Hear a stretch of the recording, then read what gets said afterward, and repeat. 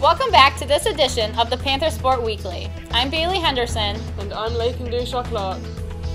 The women's basketball team travelled to Sioux City for the NAIA National Tournament where the Panthers won their first 3 games before they fell in the Fab Four to College of the Ozarks. The men's basketball team traveled to Branson, Missouri for the NAIA National Tournament where they won their first 2 games, including a close game against Bellevue, and Davenport lost in the Elite Eight to Southeastern Florida.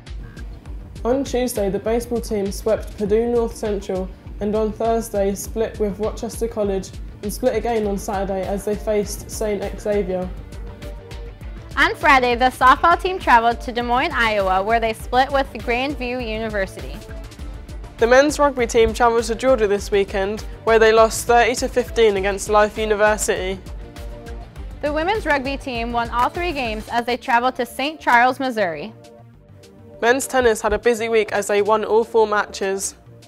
The women's tennis team won all 3 matches. The women's golf team placed 5th in the Raiders Spring Invitational. The men's golf team finished 3rd at the Mount St. Joseph's Spring Invitational. The women's lacrosse team closed out their 6-game homestand with wins over Urbana and Siena Heights. The men's lacrosse team traveled to Pontiac, Michigan, where they faced Liberty University in the Wounded Warriors game, resulting in a win of 11-9. The cheer team traveled to Oklahoma City to compete in the Stunt National Tournament, where they finished in 2nd place. Don't forget to come support your Panthers this week as the women's lacrosse team hosts Lord's University at 7 p.m. on Thursday.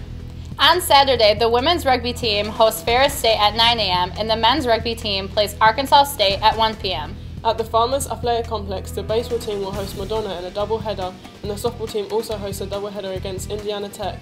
On Sunday, the baseball team will conclude their season series with Madonna, and softball will close their week with a doubleheader against Lord's University.